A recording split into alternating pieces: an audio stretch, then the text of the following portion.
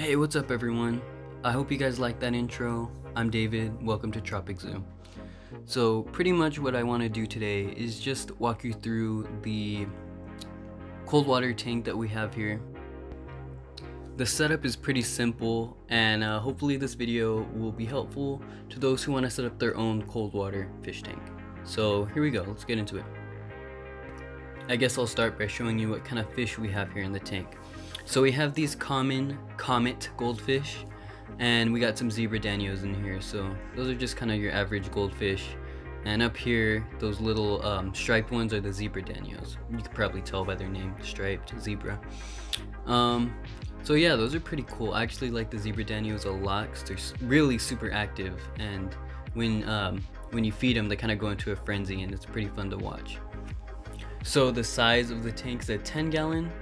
I'm not really sure what brand it is. I can't remember, but I'll put a link in the description of the exact tank. So if you guys like this one, it'll be available for you guys in the description. The actual number of fish I have in there is 7. So we got the 3 comet goldfish and the 4 zebra danios. Something I'd watch out for when feeding these guys is that the goldfish can't really keep up with the zebra danios. So the goldfish aren't slow, they're not slow fish, but the zebra danios are so fast and they're just kind of aggressive eaters. So it can be hard for the goldfish to keep up and actually get enough food. So just be sure that your goldfish are actually eating, because as soon as you drop the food in there, I'll show you later, the zebra danios will just swoop right in and just eat it all. So yeah, you gotta be careful with that. The gravel I have in there is just fish gravel from Walmart, no big deal, super easy to get, nothing special. So let's talk a little bit about the plants in there. They're pothos vines or pothos vines. I'm not really sure how you pronounce it. I forgot. I read it once and I actually really was never sure how to pronounce it. So let me know if I'm pronouncing it wrong. But yeah, they take root really well in water. They don't need any type of soil. I just snip these right off of plants in my house, because pothos vines are actually pretty common house plants. So I just snipped them right off, dropped them in the water, and they took root. So yeah, it was pretty convenient, and they're not hard to get either. You can probably find them at your local fish store or pet store, reptile store, whatever's nearby, even probably at a plant nursery, again at Walmart or Home Depot or something. They're not hard to find and they're really good. You can see them sprouting roots right there. There's some of the roots.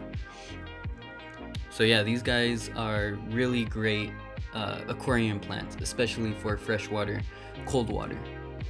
So something I really like about these cold freshwater fish tanks is that they're super easy to maintain.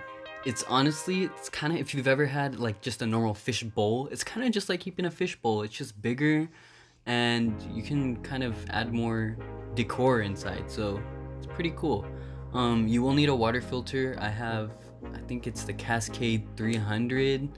Yeah, it's a pretty good filter. The water temp is really easy to maintain. It should be between 60 to 70 degrees. It's pretty much room temperature. These guys don't need any type of special heating. So when it comes to feeding these guys, standard fish food will do. I have these variety pellets here that I got from Walmart. Just goldfish variety pellets, super standard stuff. It's just a goldfish. Really think of it as just owning, like I said, it's just like having a fish bowl with a filter and a little extra room. But yeah, you got those goldfish variety pellets. You'll find them at your local fish store. Pet stores will have them. I also like to feed them these tiny little mealworms right here. These are pretty cool, especially for the zebra danios, because the zebra danios will like feeding frenzy on them. So yeah, I got them off of Rainbow Mealworms. It's a website I like to get my mealworms off of because it's super cheap and they deliver right to your door. You can also just pick them up at your local pet store. Everywhere will have these mini meals. So here we go. I got 4 little mealworms on the top to the little mealworm cup.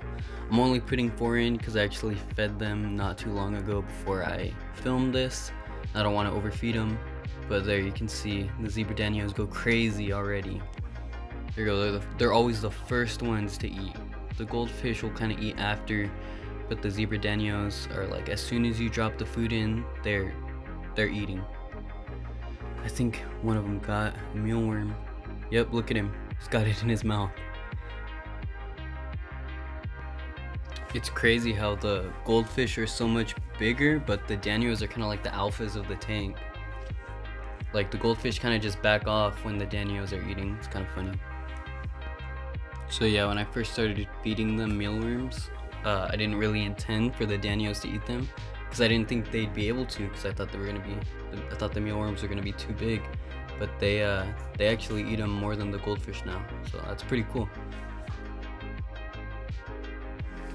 Alright, so that's gonna do it for this video. I'm gonna try to provide links in the description for everything you guys will need for a tank like this. These cold water tanks are pretty easy to take care of, and I highly recommend them for beginners. Alright, please like, comment, and subscribe. Peace out.